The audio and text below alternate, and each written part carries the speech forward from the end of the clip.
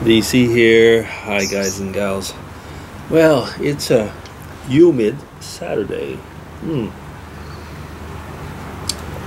I just had lunch, a late lunch. It's 1 o'clock, and Miss DC's working today, and I'm kind of getting things ready for next week slowly, because at this time next week we should be taking off for a flight to Canada. Yeah. And that's, well, you know, there's a lot of organization. I mean, everything is ready, but we're all working this week up until the last minute, and Mrs. DC is working on Friday, even on the Friday evening. So basically all the bags, we're trying to get things ready as much as possible before, and I'll be taking care, I guess, of the flight, I can say the boarding cards and stuff like that the day before. We've hired a car for the trip. It'll be a Toyota RAV4. Over here we call them the RAV4, RAV4. So anyway, I mean, whatever. Over there you probably call them RAV4. Anyway, so we're looking forward to that. It'll be good. You know, so like I say, getting everything ready, checking the hotel reservations again, little things like that, but still, you know, I mean, they're all here as well. But for certain things like that, I want to have my paper copy as well. But once you're over there, you can get onto a computer and, you know, pull them out. So it's actually, sometimes traveling in that respect is a lot easier than it used to be. But anyway, you know, it's still a big trip, and we're going with son of DC and his girlfriend, fiance, future daughter-in-law. A lot of names, isn't it? Be easier when I'll say, you know, son of DC and his wife, or vice versa. Whatever. I mean, you know what I mean. Oh, anybody notice the hat? It's from Bozeman, Montana. This hat is, well, this cap is 20 years old. Hard to believe. How did well, I mean, I knew where it was. I'm just kind of like keeping it nice now. I'm just not wearing it very often. I pulled it out because I've been scanning slides. You know, I'm over 2,000 slides that I scan, and now, and I'm in 1996, and I saw some pictures, which would have been early 1996, or maybe even 1995. It could even be 21 years old, actually. But anyway, in that period, it's probably 1996. Not clear. No, anyway, it doesn't really matter. It might actually be 1995, really.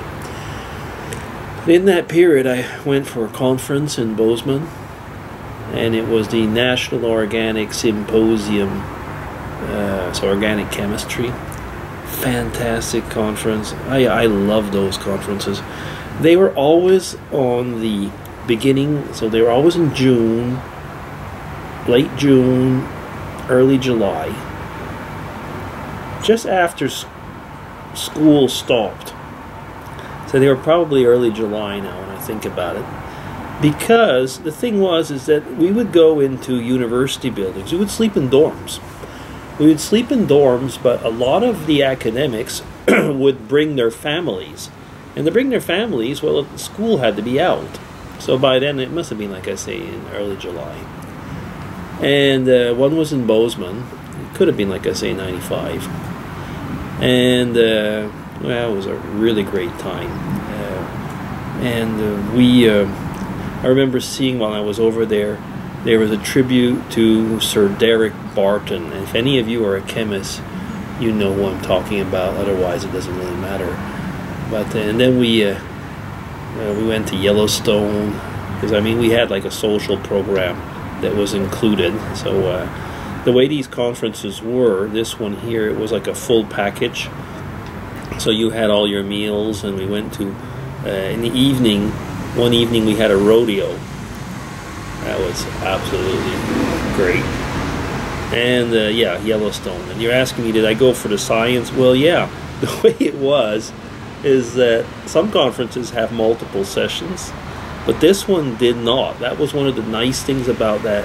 You had from early morning until the evening with the social times included. There was like, for the wives, there was accompanying persons. There were afternoon social times. But for people like myself, we had one day which was a full social, which was the time we went to Yellowstone, and 4 other days, whatever it was. I think it was 4 other days now. Where aside from the evening, where there was that the rodeo thing, which was a big barbecue and a rodeo, we would have large breaks for the meals, but we would have also evening sessions. But it was great, and you can imagine if it's a science meeting, there was loads of mixers and drinks and so on. It just kind of belongs to science, doesn't it? Yeah, so having said all that, I came through because I was scanning the slides and fell on pictures of the boys. I'd brought them back some hats, some cowboy hats. Man, did I come back loaded. Cowboy hats. And if any of you remember Honest DC from the really old days of my YouTube experiences, he always would wear a cowboy hat, and that cowboy hat was bought in Bozeman. Yeah, so like I say, it's 95 or 96. It all depends, I guess. I'd have to go and check if I brought those, if there were winter pictures. If there were winter pictures, it probably... Yeah, like I said, it was July. It's 96, I guess, anyway. Age is creeping in. Can't remember those dates anymore. Yeah, so anyway, all these memories going by, going through the slides. And that year, that's what I'm in right now, is that there was birthday parties, and Mrs. DC was making parties for our second son. So that would have been July, of course. He's born on the 13th of July. And the kid parties that we would make, my goodness, they were incredible. I mean, with all the games and the sack races and so on, and it was a lot of fun. When I look back, on those memories, I think like the kids had a good childhood. They really did. So we did take good care of them, and that year there was also a trip from my mom and my aunt that came over.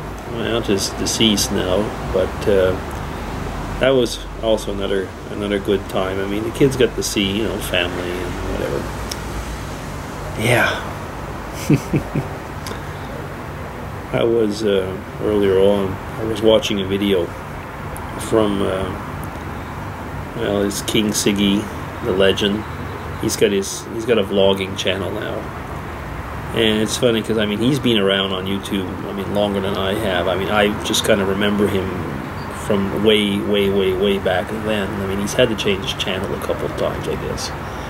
But what was interesting is to hear him say that he didn't feel at ease when he was vlogging or was looking for his words. And I thought, like, wow, if you're looking for your words, I wonder what it is when you're not. I mean, he was just going on. I mean, I think the whole thing is I mean, if we look at people that vlog every day, like a Dave Nicholson, for example. Hi, Dave.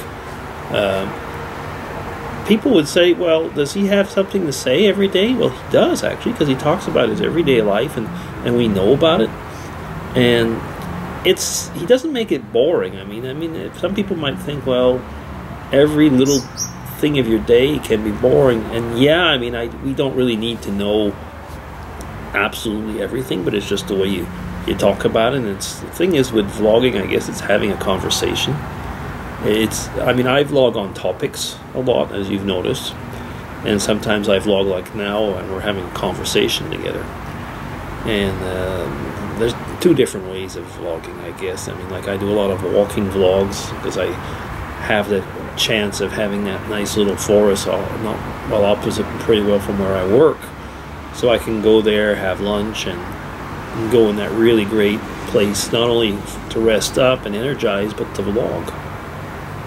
So, and it's kind of like brings topics along. And the fact is also, far as I'm concerned, is I do a lot of reading because of work, or I will listen to a lot of podcasts while I'm walking to work.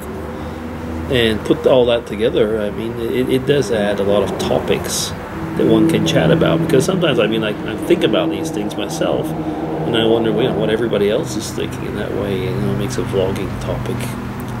And have I talked enough? I bet I have. I've been going on. Oh, yeah, 10 minutes. Well, I guess I will stop then. So DC is going to say goodbye to everybody. As you can see, it's a wet Saturday. And I hope you have a nice weekend. Take care, everybody. Bye-bye.